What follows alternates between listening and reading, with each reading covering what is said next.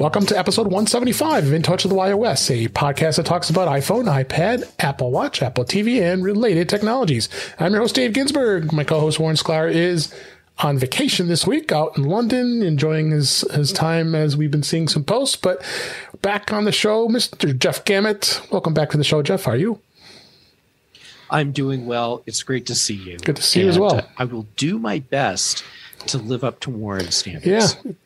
There's some high standards here we got to follow here. So, yeah. But, so we had a busy week here with Apple. Right as we were recording the show, they already posted all the quarterly results. And so we'll be talking about that. Some news stories.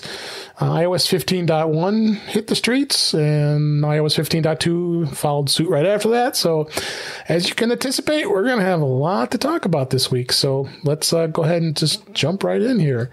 The first story I have here, Mac Rumors, display analyst, 4.7-inch 5G iPhone SE Plus coming in 2022. The iPhone SE3 with larger display is planned for 2024. So a rumor has suggested, so we're doing little rumors this week. Rumors have suggested Apple is working on a next generation version of the iPhone SE that is set to be released in 2022. A new rumor from the display analyst, Ross Young, suggests that Apple will call this device the iPhone SE Plus, even though it is not going to be getting a bigger display. And he's saying the upcoming SE will feature the same 4.7-inch LCD screen. It's available on the current version, but I think really it's going to have a lot of what the 10R was, but updated guts, and of course 5G, which I think will probably be the biggest thing, because that's the biggest downfall of the SE right now is you're stuck in the LTE world. I think this is something exciting. I mean, Apple definitely needs to keep going with the lower end market. What do you think? I think this is not a difficult prediction to make. Yeah. At some point, 5G is coming to the SE line. It just seems like a given. The part that I think is wrong is the Plus. Yeah, because I think they'll just keep going with the SE name, and there could be a number after it or not, but I don't think they'll put a plus on it. Be surprised. I would be all surprised if they did do that. They've been kind of staying away from the S and the Plus and all that. It seems, as of late. So we've gone 11, 12, and 13 with no derivatives after that. I think what the last one was the 10R, I believe, or the 10S. I think one of the last the secondary models. So yeah, so I would be all surprised they wouldn't not do that. And I don't think there's any product Apple is currently making that uses Plus or and any of the what I'll now call old school monikers. Yep. Nope. That's for sure. So I don't see it coming back. Nope. I definitely don't think so as well. Next story. This is actually about the iOS update. Those of you still on iOS 14, which I'm sure there's a fair amount of you out there, Apple did release an updated version of iOS 14.8.1 and iPadOS 14.8.1 with some more security updates. It was some minor updates to both OSs a little more than a month after the 14.8 version came out. That was a huge security fix. And it can be downloaded as free software update, of course, if you go into the settings, general software update. So highly recommend that you go out and download this if you are still continuing to be on iOS 14, which Apple is making it optional still. They aren't forcing it just yet. So I'm not forcing it, but really suggesting it, I guess I should say. So, but I'm sure you agree. Anybody who's still rocking 14.8, go get this update, right? Go get the update. I'm going to channel my inner Warren. Yeah. I don't know why you aren't already running iOS 15, but if you're not, just put this update on your phone. How was that? No, that was perfect. And he's already on. Awesome. We know what he's already on 15.2 beta, and he probably did it while he was in London. So I guess we'll find out next week. Probably because he's just a wild man. He really is when it comes to beta. So go out, get that update. thought this was an interesting story. This is, again, all our Mac rumors here. Amazon is going to be coming out with TVs. About time. Took them like forever because that was always rumored that they were going to come out with models that would integrate their Amazon Echo or the A-Lady. But reason we're talking about here today is the Fire TVs will support AirPlay 2 and HomeKit in a future update. They announced this week. Amazon's Omni and 4 Series Omni TVs they launched this week, which are featuring 4K HDR, voice controls, Amazon A-Lady, and close integration with the Fire TV use experience. No surprise there. And upon launch, with the TVs, they are going to add that support with AirPlay 2 and HomeKit really soon. I think that's a smart move there on Amazon's part. So now you can use your iPhone, your iPad, to be able to integrate to a TV. So I'm not even sure who's making these TVs, but actually I think they're saying it's Toshiba and Insignia, which is Insignia is basically a Best Buy brand. So it is low end, but hey, Amazon, like anything, getting into the market. What do you think of this? Yeah, of course. Amazon has the model of we let other people make stuff, and then we will eventually put our own sticker on something, and then just try and take that market. So yeah, of course, Amazon TVs. The thing with HomeKit and AirPlay support, I like that they're doing it, and I think it's a strategic move, not specifically to get people in the Apple ecosystem to buy their televisions, but also because if you want to try and forestall antitrust investigations, a great way to do it is to put someone else's services onto your device. Yep. That's the easiest way to get it, I think. Yep. So and this is the right service to put on, because currently Apple services aren't that big of a threat to Amazon services. Yep. No, not at all. So it's going to be interesting to see where that goes. Won't be too much effect on what we talk about, but it's a TV. We all have our TVs, and I'm going to be pretty confident that Amazon's going to sell quite a few of them. I'm sure they will, because it will be priced to undercut their competitors. No question. Next story, Apple Music is now going to be available on the PS5. This is in Engadget. Now, being able to listen to your music while playing games and watching music videos, it'll be 4K in the Apple Music app. So Spotify is not the only service in town for PlayStation 5 owners. You can now stream music while you're playing any games on your PS5. This is the first game console that's going to have Apple Music integration. And, of course, subscribers have access to 90 million plus songs. So this is good news. I think Apple is continuing to extend their services for other platforms and just gets more stuff out there. Don't you think? Yep. The Netflix strategy is the strategy to follow, which is get your service on every device you possibly can. Absolutely. Yep. And one more change here we'll talk about is actually not a change. This was a kind of, I think, a little bit of a snafu on Apple's part. We reported last week that Apple that Apple was offering 6% cash back with the Apple Card, but it turns out it was an error and it will be issuing credits to affected users. It was actually over a day after we had talked about this last week that you're only eligible 3% cash back, and many users have noticed that some were showing 6%. And it said in an email to the Apple Card users that were affected, they confirmed the error, and then they will honor the 6% cash back for the affected users. Well, that's nice of them. You made a mistake. You can't just go back on it, right? Yep, they handled that exactly right. Yeah, fess up to the error, but follow through for the people that it impacted. Absolutely. But it just seems like there's a lot of problems with the Apple Card lately. I mean, there was problems with the Mac purchases when the Macs came out. Right. And then, of course, I reported on the iPhone 13 snafu. I almost didn't get my iPhone. And I don't know what's going on with Apple and Goldman Sachs with their continued issues with Apple Card.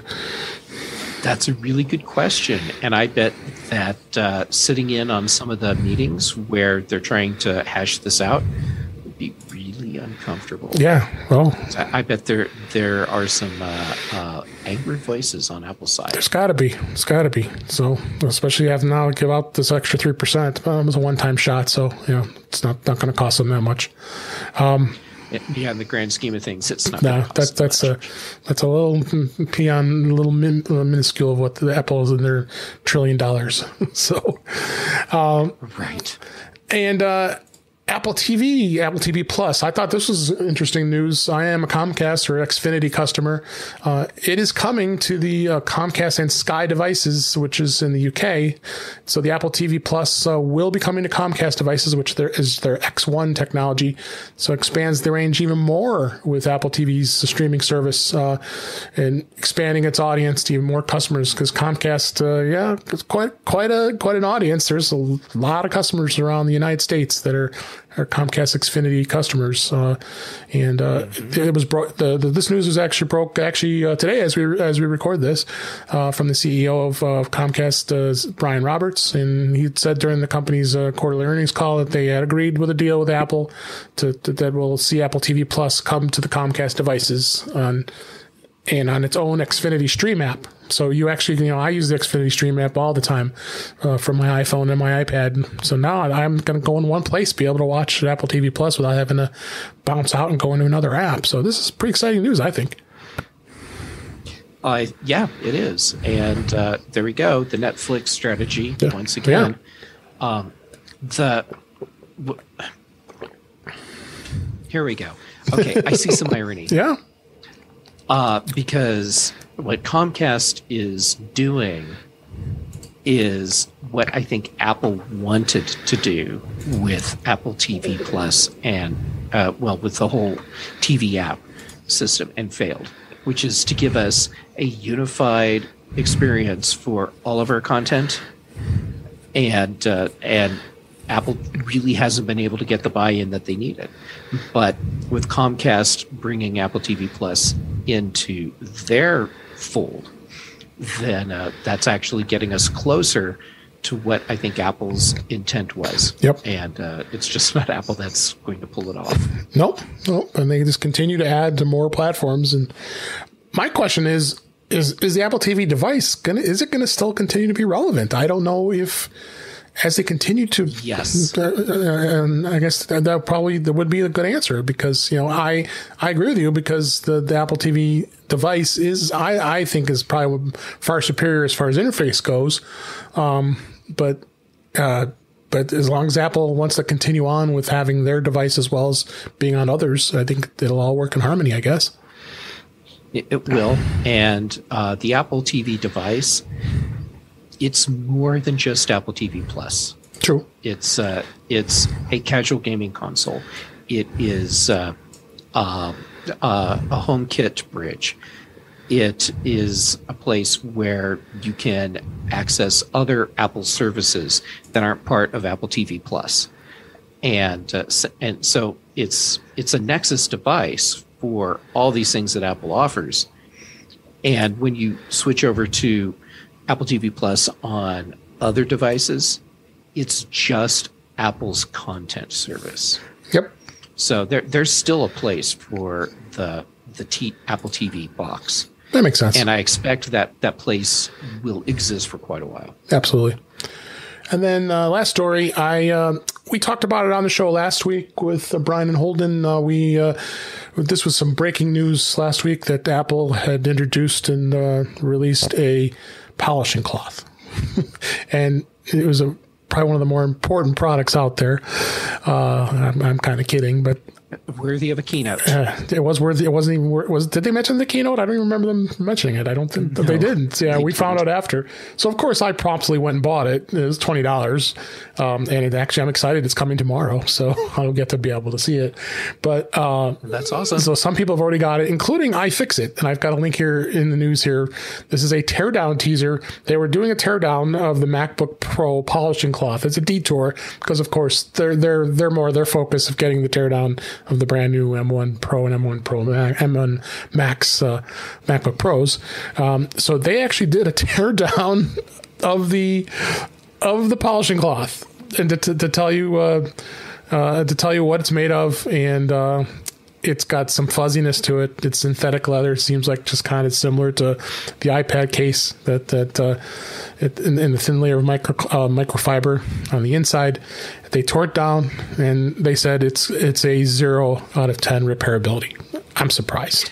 That's what I expected it would get. And shame on Apple. Gosh. For that.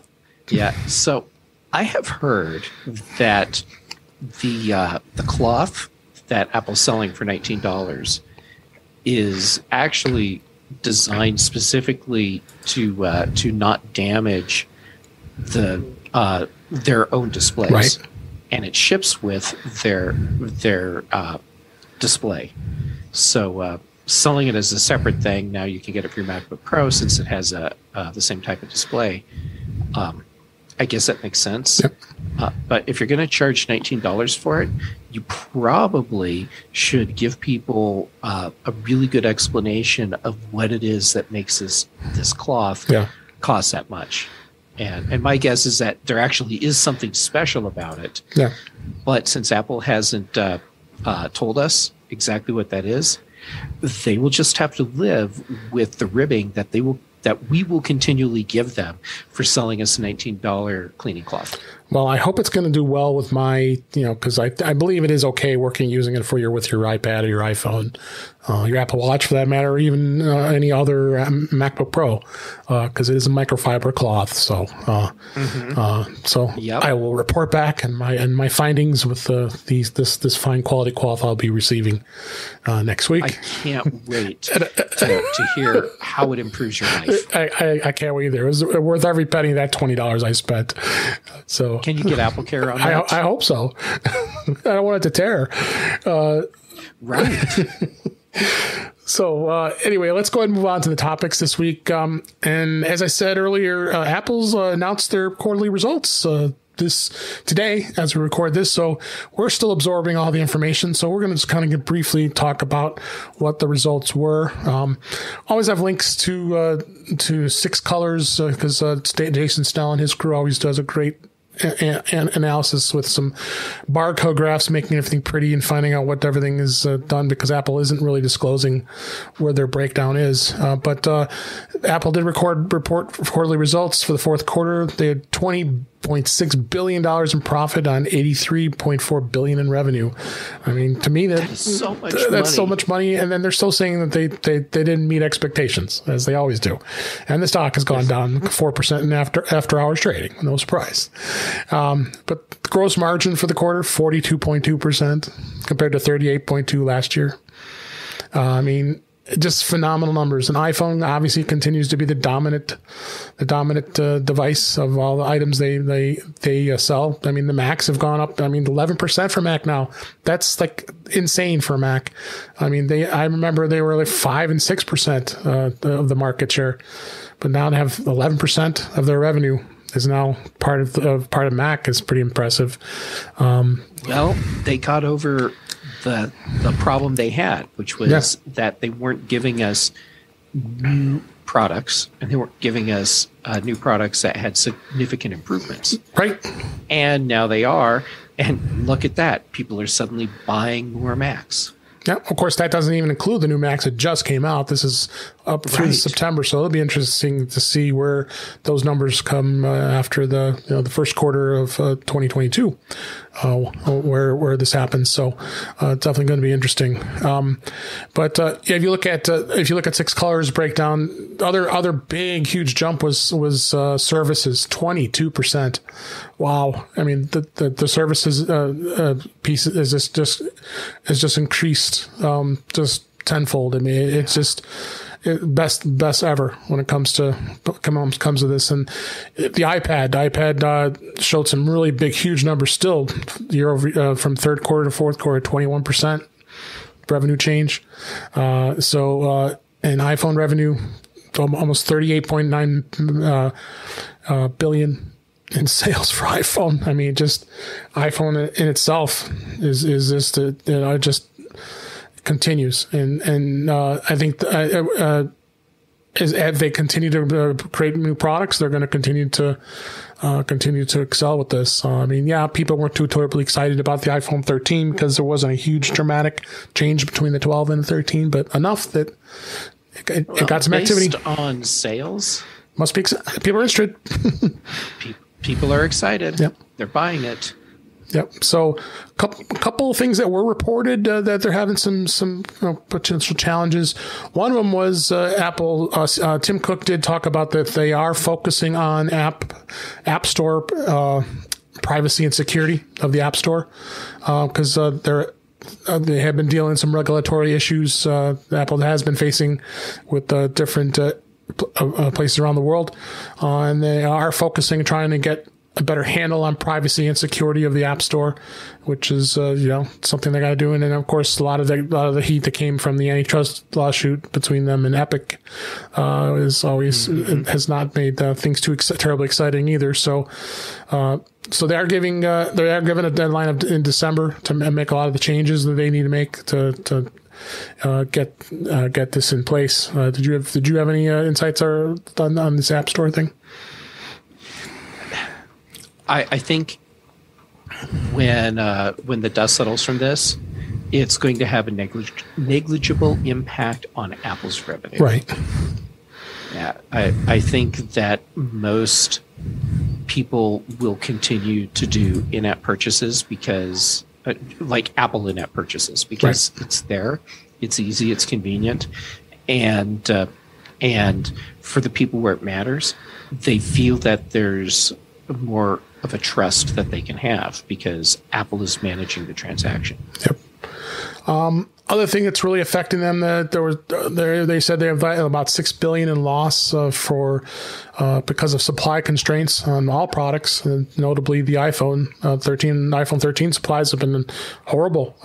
So glad I got my iPhone when it first came out, and didn't lose it because of the credit card, the snafu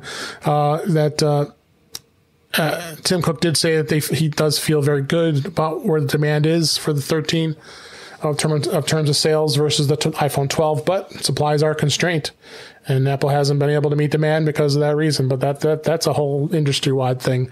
I mean, I'm looking at computer monitors, Dell specifically.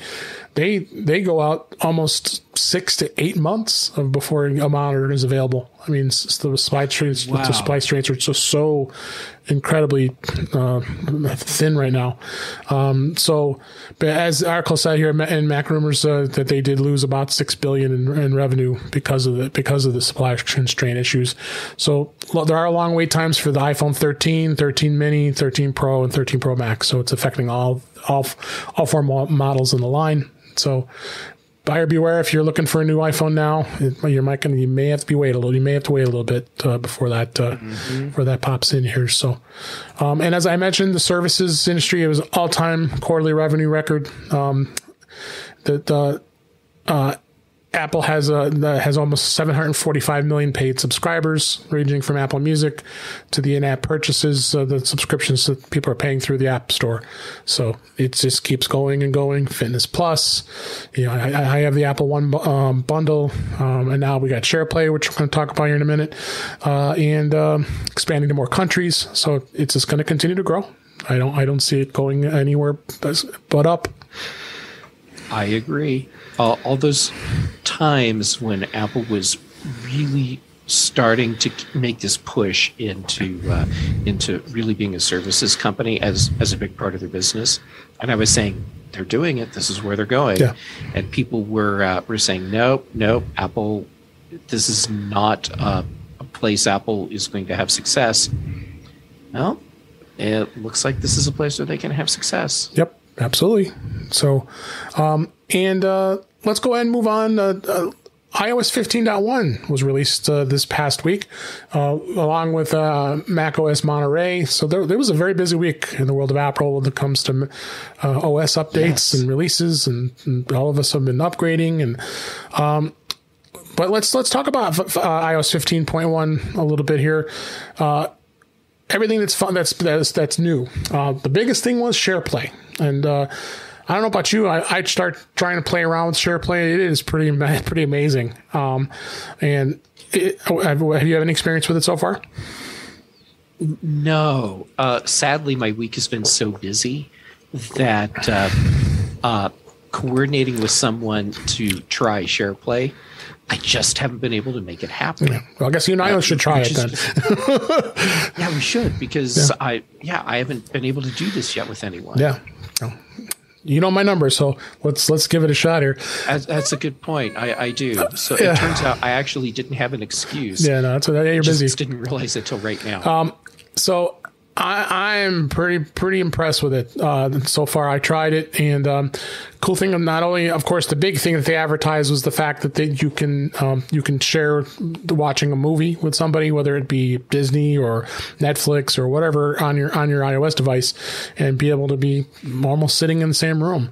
The biggest cool thing though is the sharing of your screen, and you can, and this is going to come in handy for tech support, because now someone can share their screen and you'd be able to say, hey, look at this on my phone. Why is this doing this? Or doing, tech support for your family. Yes, I am really looking forward to that. I started playing around with it a little bit, and it's pretty impressive that people, I could see their screen, they could see my screen, and you could point things out. I have to share with you the way I've been dealing with this with family members. Mm-hmm. So I can't wait to get all of them on iOS 15.1. Yeah.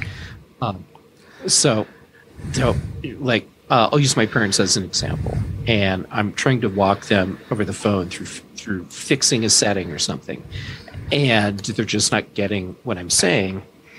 And so I'll have one of them take a photograph of the other person's iPhone screen and then text it to me. And you do what you have to of course. Your family.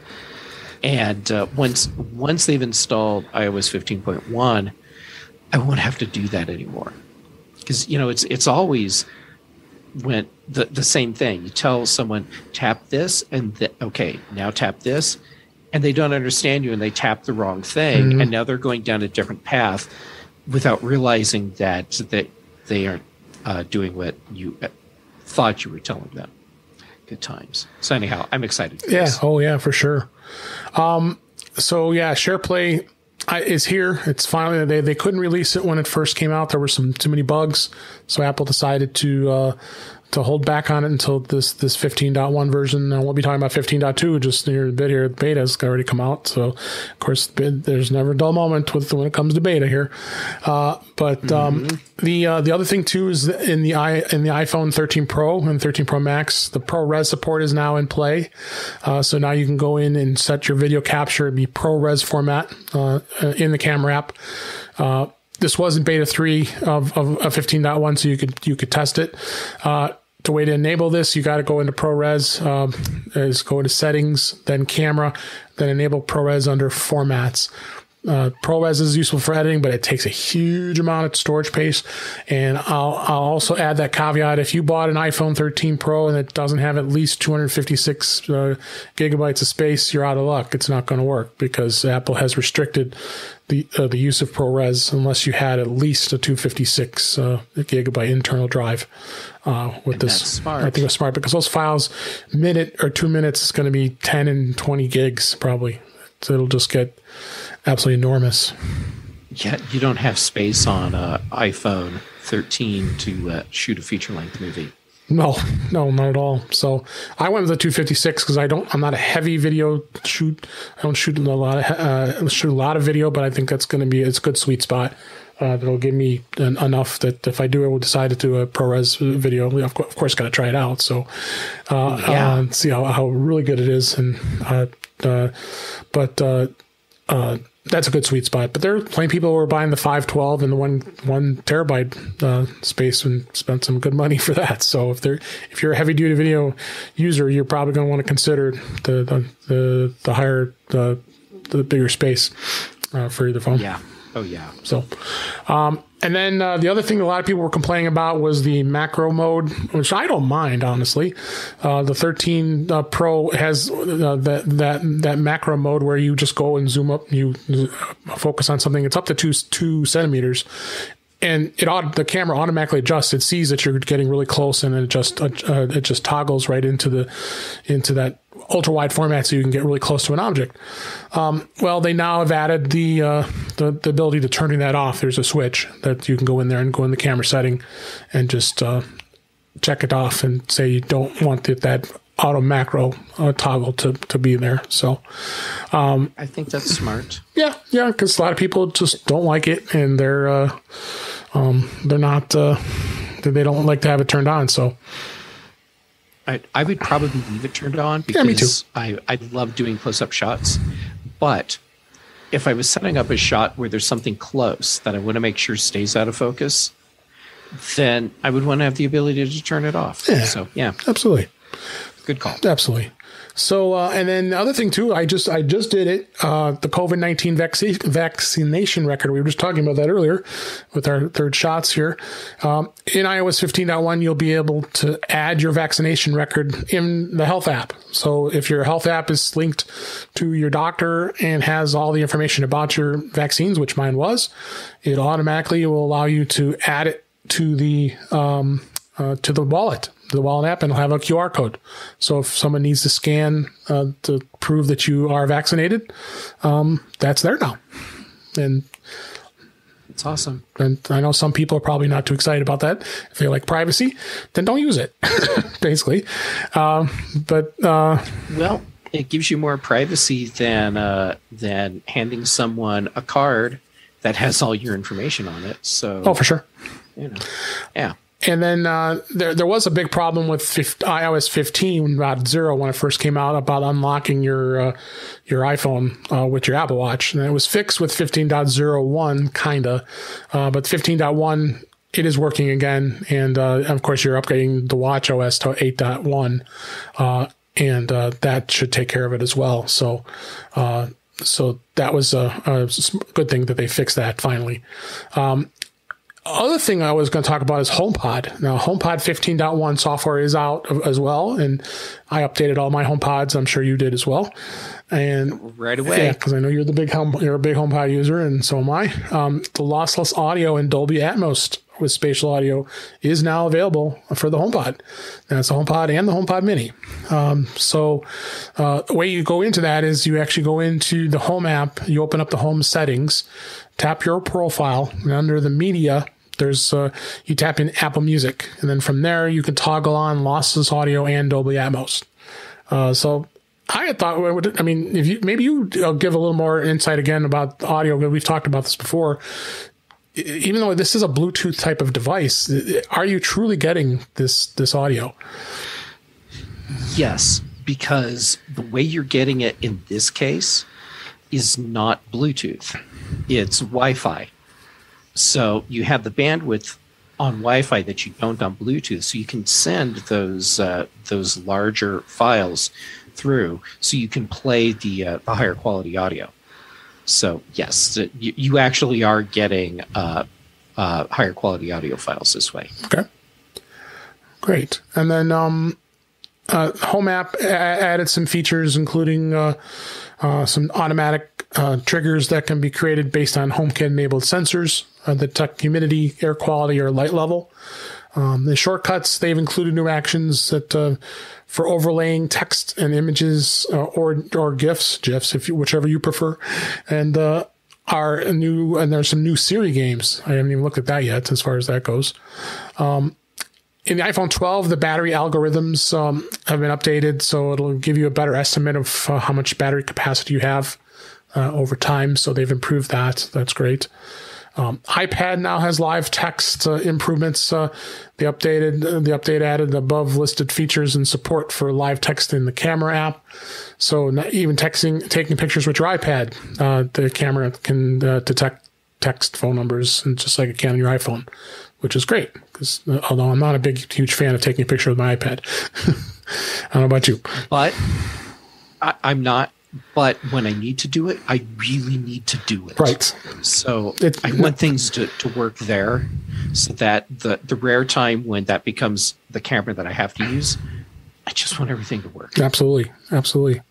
And there were some bug fixes, which we always can expect, with the photo storage, with the weather app, the wallet app, Wi-Fi. The photo app may have incorrectly reported the storage is full. And when you're importing photos and videos, weather app may not show current temperature for my location, or may display colors of animated background. So it's a multitude of bugs that you're dealing with here.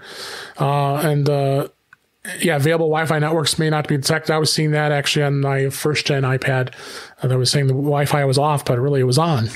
So, yes, I was seeing that too. Yeah. So it looks like that they have done some good bug fixes on that too. So, but go out, get it. If you're using 15.0 or 15.0.1, I would hope, go out and update it. It's still well worth the upgrade. It's safe to do so, and you definitely should go jump on it. So, and then let's go ahead. Yeah. Oh no, I was just reaffirming what you said with the big yep. Yeah. Okay. And then let's talk a little bit about beta. Beta this week, right away. This week, 15.2 beta 1 was released. Is released to public as well as to developers. So the biggest features that were added that's new in 15.2 is app privacy report. This is one of the additions that Apple showed off at WWDC. It's a new privacy feature that is designed to allow users to see how often apps have access to their sensitive information, which is great. I want to be able to see this. I know made a huge deal out of this during DubDub. It's finally here, and we can actually see what these apps are doing. It's like, I'm interested to see where some of these apps are looking at, and at least have an understanding. I'm sure Facebook's going to light up like a Christmas tree. It tells you if it's contacted other domains, how it's recently contacted them. So you're going to get some pretty good details with the app privacy report with 15.2 we start testing that. So and then the other feature they added was auto call, the feature that lets you let's call emergency services with a series of button presses. It's been updated in 15.2. You can now press the side button rapidly multiple times to initiate, or hold the side button and the volume button together. I don't know if you need emergency. I don't know if you're going to have the coordination to do that, honestly. What do you think? Yeah. Okay.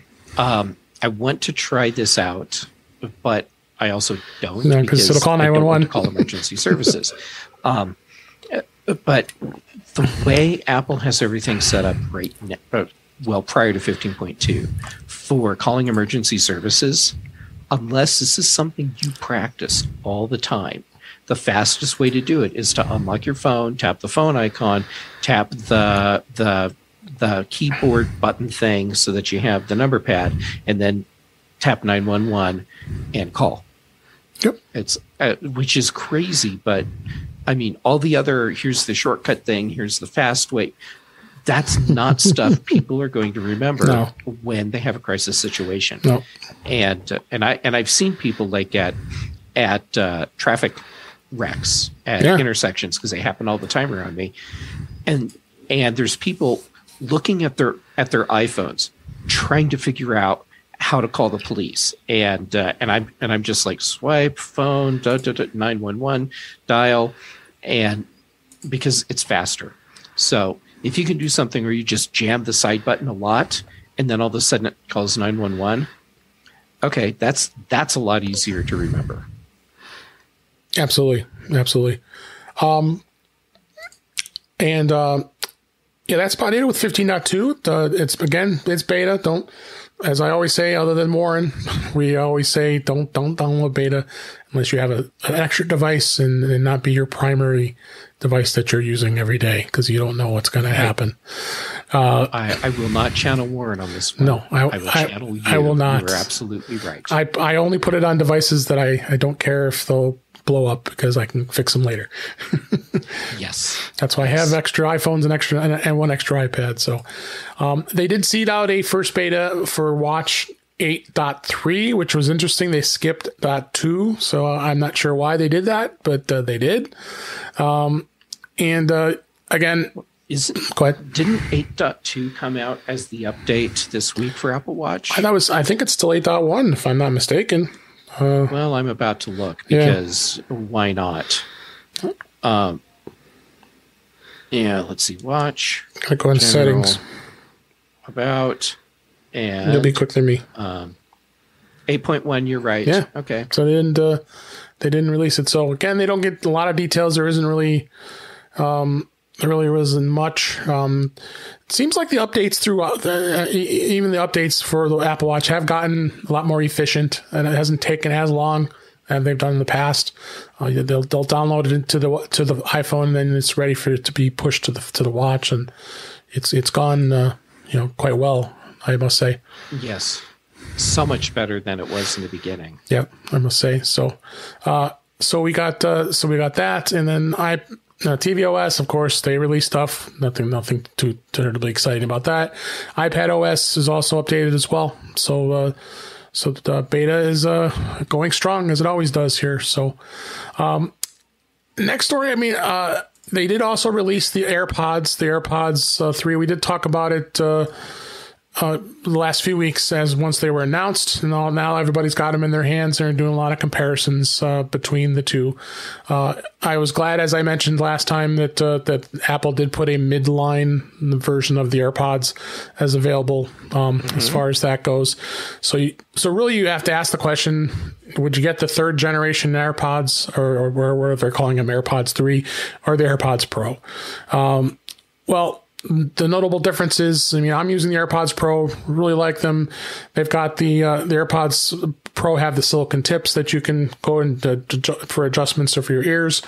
They are saying that the AirPods 3 do fit better than the second gen AirPods that are still on the market, and also are shorter and about the same length as the AirPods Pro, so they look pretty close.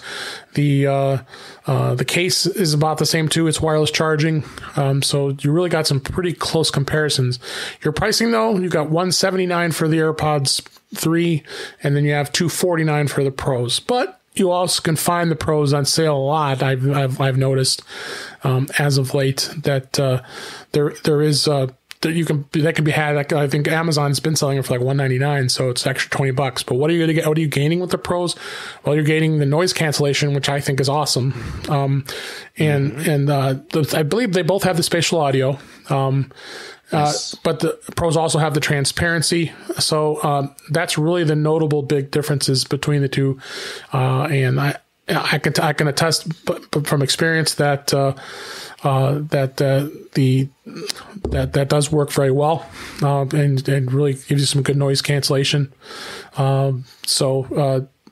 Really, you've got to choose which one you really want, and I think that the AirPods 3 are perfectly good models. Which ones do you have? You have the Pros, or do you have the AirPods? I have the Pros, yeah. And I had my AirPods up until like a week ago when I gave them to a friend who lost theirs. I'm like, well, here, just take these. Yeah. No sweat. I should sell the stuff that I have, but I just like giving it away to people. I know. I do. I'm not doing capitalism very well at all. Yeah. Anyhow, AirPods Pro, and I'm really happy with them. So much so that at night, if I'm watching TV on the couch, instead of pulling out my big JBL wireless headphones for watching TV, I'm just using my AirPods Pro now. Yeah. No, I really like them. It freaks me out watching an Apple TV Plus. I was watching the morning show a couple times now. Now we're sadly not having any Ted Lasso episodes. I'm going through withdrawal already. I'm sure many of us are. Mm-hmm. But just sitting there and turning your head left and right, and like, oh my God, where am I? It's pretty phenomenal. I have to sit when I'm watching TV with my AirPods Pro, because otherwise, the sound for me just kind of gets disoriented. Like, wait, now where am I, and where are the people? Yep. Yep. So check them out, and I can attest that you definitely can go with either model and be very happy with it. I wouldn't cut corners and go with the low end model unless you really are trying to cut some cost, because you'll be much happier with at least the threes with that. So. Yeah, I agree. Unless you have a very specific use case where that entry level is the right thing for you, spend the extra money and get the AirPods 3. Absolutely. So, a couple stories I brought over. We were going to talk about last week, but I'm going to talk about this week. I found this really cool poster, and I got it blurred actually on my screen right now. That's actually in dark in this room, but I had it framed and everything. It's the evolution of the iPhone. And it is behind me if you're watching on live video, but it's probably a little blurry. You probably can't see too much, but I have a link to it in the show notes here. But I bought it from Etsy. There was somebody that was actually put this together. I think it's really, really cool. It is really cool. I've got it as my background, and I really love it. So, and to go back and look at all the iPhones and just and Jeff, you probably could just go look at yourself to see of all the models you owned. I'm double checking the list right now. Yeah. And it's I've bought a lot of iPhones. I counted 18 for me. I'm not even going to count because I'm just looking at this and I'm seeing dollar signs for all the iPhones. Oh my gosh, it's just insanity. I know that but I was part of the upgrade program. So after time, I just went through it and it is what it was what it was. But the only phone I did not own the first gen. I did not drink. I did own the first gen. I didn't drink the Kool-Aid until 2008. The 3G was my very first. But if I go through each one of these, I had the 3G, the 3GS, the 4, the 4S, the 5. I did not have the 5C. Did have the 5S. I had the 6. I didn't have a 5C. And then I went through the 6. I had the Plus ever since that point. 6 Plus, 6S Plus. I did have the SE. I bought that as an extra phone, so I guess that counts. Yep, that counts. I didn't get an SE. And I had the 7 Plus, I had the 8 Plus, and then I bought the 10 and the 8 Plus within 2 months of each other. There's always, you go back to listen to one of the old episodes. I said, I'm not going to buy it. I like the 8 Plus because it was a bigger phone. And I gave in and got the 10. That's funny. 2 months later, and sold the 8 Plus like right away and took a loss. I do have the 10R. I'm actually using the 10R as a camera right now. And then I've had each one ever since: the 10S Max, the 11 Pro Max, the 12 Pro Max, and of course now the 13 Pro Max. Yeah. Looking at the list, didn't get the 5C, didn't have the iPhone SE. Nope. But like pretty much everything up through the 10, and then I jump from 10 to 12 Pro. Yeah, so check it out. It's a fun poster, and I actually print when you buy it. It gives you like 4 different sizes. So I have the 24 by 36, and I had it printed through a printer, and then put it in and had it framed. And actually, it's really good quality. And this guy did a really good job. He's got a Mac one. It's probably the right size to fit in an IKEA frame. Yeah, exactly. That's probably the frame I have behind me here. But it's fun. He even has one for an iPhone for Macs too. So not every Mac, but that would be a really big poster. Yeah, or really it would be. Pictures. And then this actually is running out too because there's a lot of iPhones on this page. So thought that was cool. Other topic I wanted to talk about here is there was one thing I discovered here lately with the T-Mobile and an iPhone. You had all of a sudden it started saying 5G UC, and I'm like, what the heck is that? I didn't even see that before. And this is on T-Mobile cellular network, and what does it stand for? It stands for ultra capacity. So when you're anywhere on the T-Mobile network in 5G. I got a link in the show notes with an article about this through How to Geek, actually. The icon indicates that that's the type of connection, the network that you're connected to. And iPhones in September of this year, 2021, started beginning to appear on this. And what is 5G ultra capacity? It's a T-Mobile divides their network into two types: the extended range, which is the type of 5G that is roughly as fast as 4G LTE, but blankets most of the country, including most of the less built-up rural areas, than the 5G Ultra Capacity, which is faster 5G that promises greater than 4G LTE speeds. Me being in a big metropolitan area like Chicago, you're definitely going to see some ultra high speeds.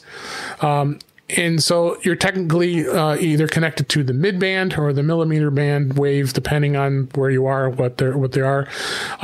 And the other question too is how is this appearing with other carriers?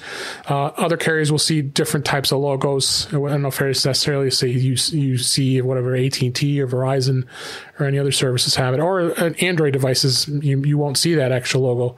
But that could change in the future. Not like I care about Android. But do you guys get the high capacity speed? I forgot which carrier you have. I'm on AT&T, yeah. And my interpretation of this is that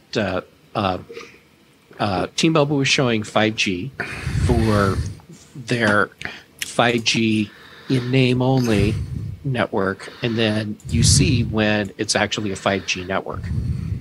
And T-Mobile was doing it the other way, where they'd show 5GE right. when it's not really the 5G network, and then just 5G when it's really the 5G network. Yep. So it's interesting, and I can definitely tell you that the 5G network has vastly improved. And I could tell you that the T-Mobile is the champ. It really is. It's just amazing how incredible the speeds have been.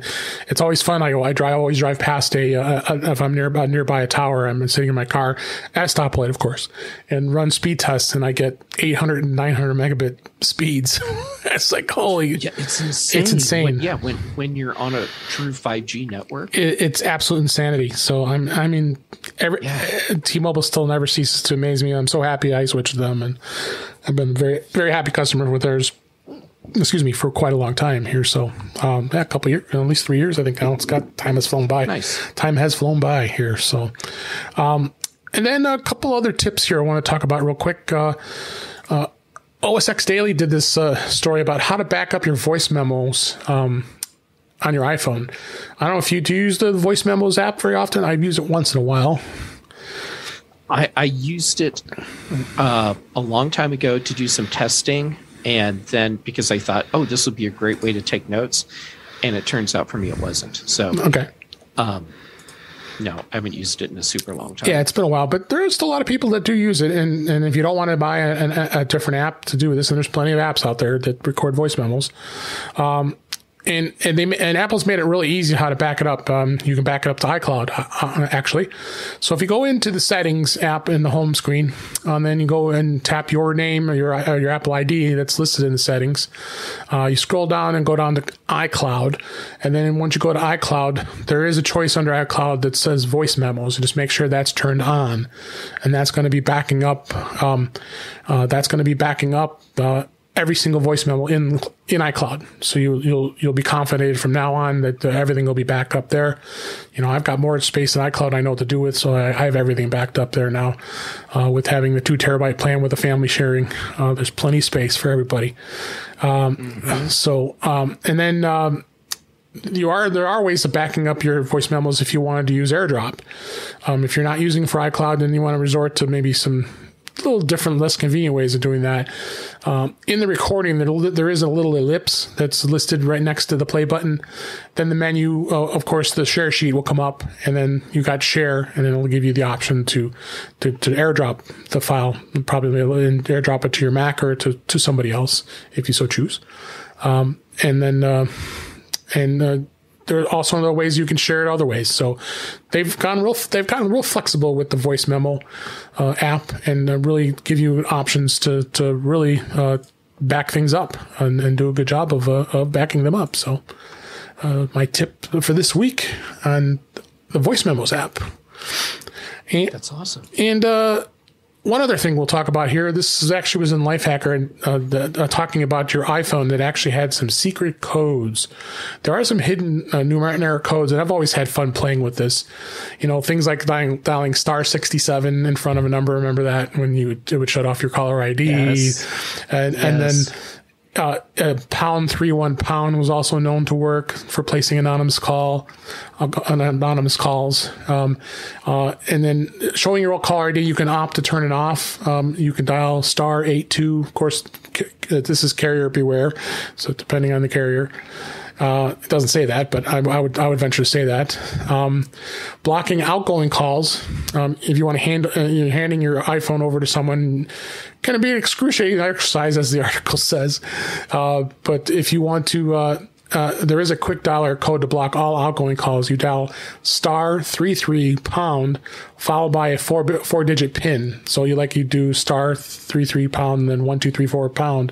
That PIN ensures someone can't easily disable the block. And once they hit the call button, the feature will load and it kicks into effect. That is really cool. I didn't even know that. You could. That is cool. All right. So can you make a shortcut that does that? I would bet. If you can, then you could set it up so you just go, "Hey, S lady, block calls." I think that's one of your hand someone the phone. That's one of your videos for coming up here to create that shortcut, huh? Well, I'm going to test it, and if it works, I guess I'll have to make a video. All right, we have to find out about that. You always had the ways if you can check your iPhone's cell signal strength. So you can go in and actually dial *3001# 12345# # and it'll bring up the field test menu and allows you to be able to measure the how your signal strength is. That's getting some really geeky stuff in here now. It is, but it doesn't have as much info as it used to. Yeah, it doesn't. And then checking your IMEI without having to go through a bunch of stuff. You can just do a dialing *#06#. Then it'll give your IMEI information. Comes right up on the screen. That's a lot quicker.